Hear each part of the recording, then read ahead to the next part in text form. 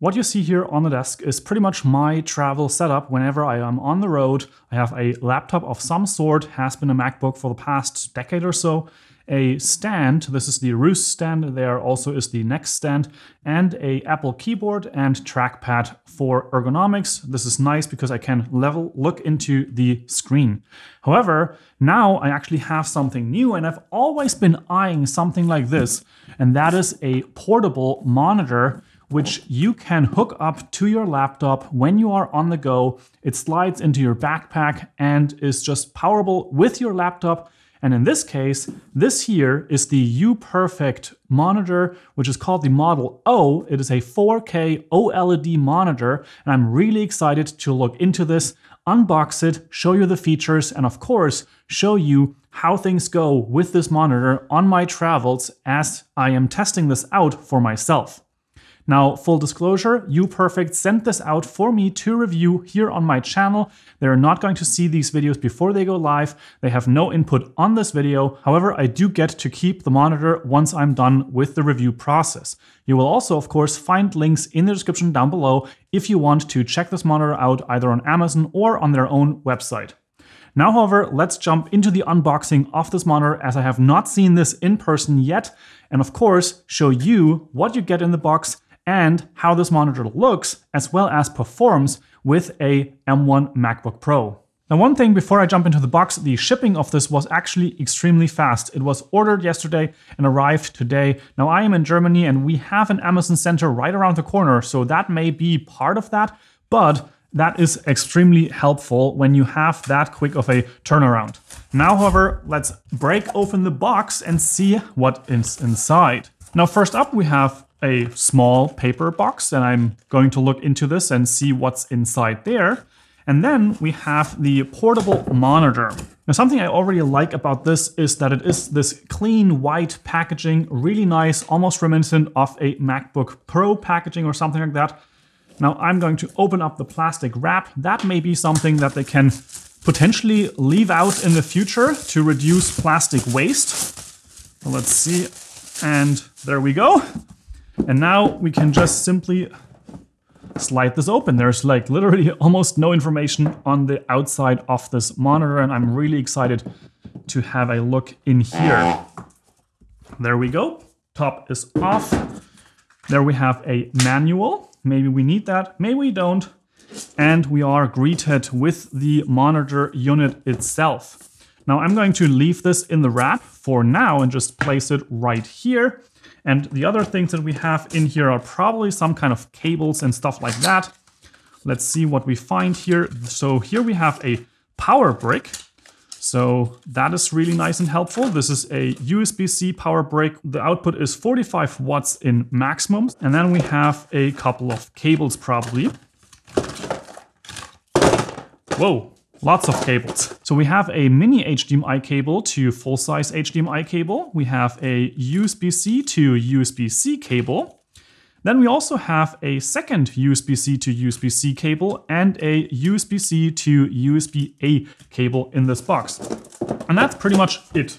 So that was in this one box. However, we also have this second box. And now if I look into what we already have on the table, this is probably the kind of like the wrap for the monitor as a storage, as well as the way to prop this up so that you can actually stand this up by itself. And with that, I think I am correct. So we can take this off and there we go. So we have some kind of a silicone, and then on the back here, we have the mechanism, which will then be the way to prop this up so that it actually stands by itself. And when you're not using it, you can close this off and you have it protected in the front so that nothing is happening to the monitor panel itself. And with that, we have everything on the desk that is inside of this package. And of course, we will have to now look at the monitor itself. Now, I am actually surprised at the weight. It is fairly heavy, I would say, but it's not overly heavy so that you would not be able to travel with this or something like that. It is like a little bit of a MacBook Air, maybe. That would be my comparison in terms of the weight of this unit. And overall, it just looks really slick. There's really nothing going on. There's no bumps or anything. It's a really nice design. The back is just extremely clean. Then the front, you have the monitor unit, and I think it's a 15.6-inch 4K OLED monitor. You have a bit of a black bar here at the bottom, which is not part of the monitor. Here on this side, we have two USB-C ports as well as a mini HDMI port, and we have the rocker buttons up there. And I'm actually surprised as to how thin this monitor really is. And it just feels really nicely made with the aluminum on the back here and just a huge panel in the front. And what I personally really like about this is there's no branding whatsoever on the front. Oftentimes when I see monitors like this on Amazon flying around, you have a big branding right here in the center on the monitor, and I don't like those things because I want to work. I don't want to see the branding all the time. Now I think it's a good thing to just put this into the package here so that it is protected. Oh, and there's a power button as well, and something that looks like it could be a microphone as well. And there are, I think, speakers on the left and right, and I will try out those speakers as well and see how they function. But it may be in another video because this also may just be the first impressions, if you will. But I'm going to just now put this in here. Let's see if it goes all around and nicely wraps the monitor. And there we go. And so now this is nice and yeah, in this casing, and it actually is kind of like, it's reminding me of a huge iPad. And I think there are those kind of like bigger iPads, but this is really nice. It's a small, lightweight laptop that you can slide, whoops. It's a small, lightweight laptop that you can slide into your packaging, but then you end up with this huge monitor when you actually just open this up, flip this around, and I think there's a way to just make this stand up. So now this way, you literally have a monitor that is just standing right next to your laptop, and it's standing there by itself in a nice angle so that you can actually just use this. And for me, one of the main interesting things here will be to find out how this actually works in terms of like being on the road. And as I've mentioned, I like to use these stands here for my laptop so that is nice and high. And I'm not necessarily saying that this is going to be the replacement for the laptop monitor, because of course it's an external monitor. You will have to find a way to prop it up by itself. And the MacBook Pro monitor that I have with the M1 MacBook Pro, that has an incredibly good monitor with Retina and all of those things with the mini LED. This, however, is an OLED monitor based on the specs on the website. And so I'm really curious to see how this monitor will perform in comparison to the top-of-the-line MacBook Pro monitor built into there, which is also one of the best monitors out there on the market for any kind of laptop at all. Now, however, I am going to do one more thing, and that is to actually connect my computer to this and see how that first up responds, and also see if the touch on this monitor, because it also has a touch panel, is going to be responsive and work with the MacBook Pro just out of the box. So now we get a laptop, prop it up right next to the monitor, and maybe just open this up. So now we have all this set up. And I think one of the best tests would probably be to potentially use a USB-C to USB-C cable. So I'm going to just see if that works. And one thing that I also remember from the specs about this monitor, and I will go more in depth about these kind of things in my review and when I have more information and more testing done with this, there's a battery built into this monitor, which means that not all of the power needs to be provided by the actual laptop, which I heard is a big problem for some of these monitors, because you either need two USB-C connections to actually power the monitor and also be able to display something to it, but then you're draining your MacBook or laptop battery really, really quickly. So being able to separate those things out and actually have a battery built into the monitor makes this a more valuable experience, because you don't actually have to use the internal battery for running the external monitor. But of course, you can also use the power brick that is included with the monitor to power the monitor, and then just use the laptop for the connectivity and using it as that. Now we are going to plug this into one of the USB-C ports. Let's see if something happens here, and what would happen if I just hold down the power button or something like that. So there's an LED, something turned on. There's a keyboard setup assistant that is coming on my computer. Your Wing Cool Ink device cannot be identified. So Something's going on, but I don't know yet what exactly it is. And this may be the touch sensitivity things. Let's go into the display settings. Up to this point, the monitor is not recognized as a monitor. So maybe we just try and connect a second connection. And this may also be that the touch and the monitor capabilities actually are separated out into two different connectivities. So let's see what happens if I use the other USB-C port here. And there we go, something happened. It's apparently charging from the monitor to the computer. Let's see what's happening if I turn this on here, if something happens there. So now the monitor seems to be turned off again. And we're turning it on with the power button at the top.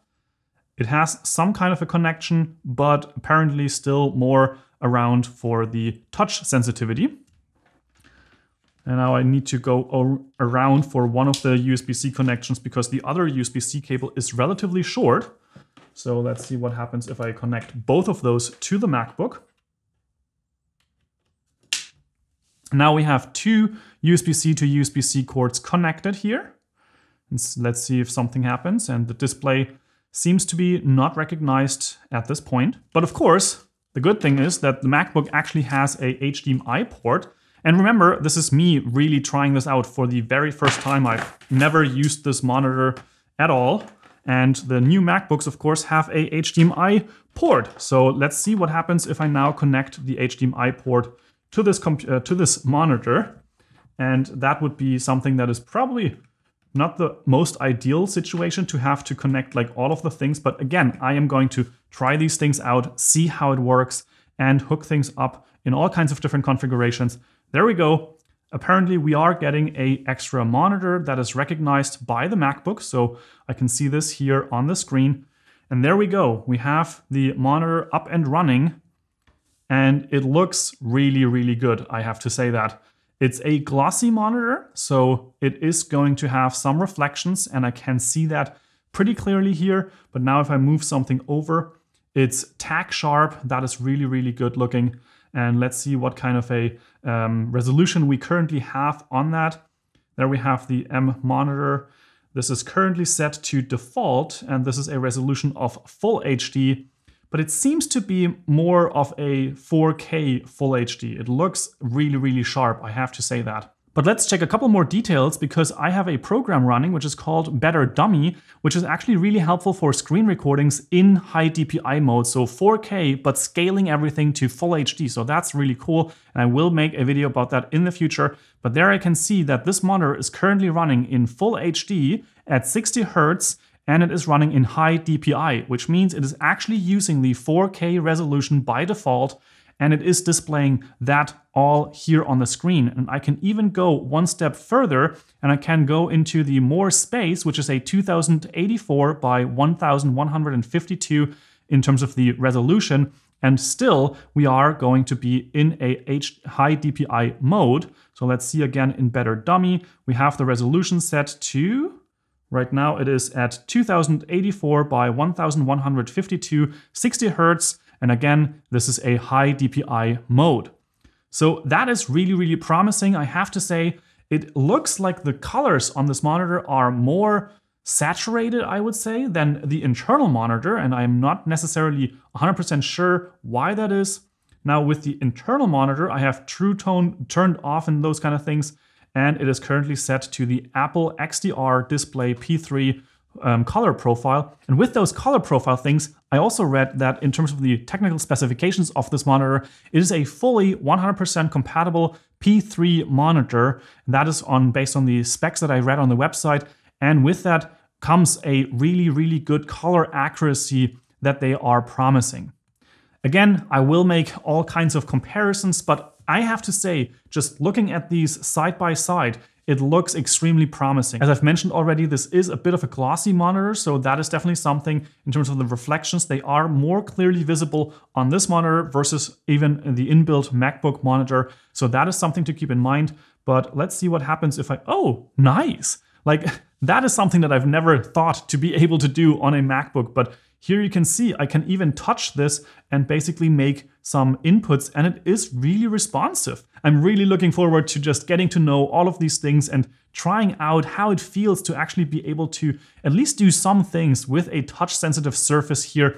And again, as I've said, I will go into depth about this monitor again in a secondary video when I have more experience with it. This is my first impressions of this, and I have to say, I'm very positive with this so far. It works like a charm. Right now I have connected with 3 cables. Maybe this is one more thing that I can test. I can just disable one of the cables, and now you can see the connection still there. And even if I now turn off all of the USB cables, I have taken out all of them. So this is now just connected with HDMI. And you can see that it actually is also working. So that's also really, really interesting. And it looks like my MacBook was actually being charged from the internal battery of the monitor into the MacBook. So that was quite impressive. And if you have any questions around this monitor, the UPERFECT O, the OLED 4K monitor from UPERFECT, please leave those in the comment section down below so that I can cover that in the upcoming videos as I am testing this out, as I'm traveling with it and sharing more of my experience with this monitor.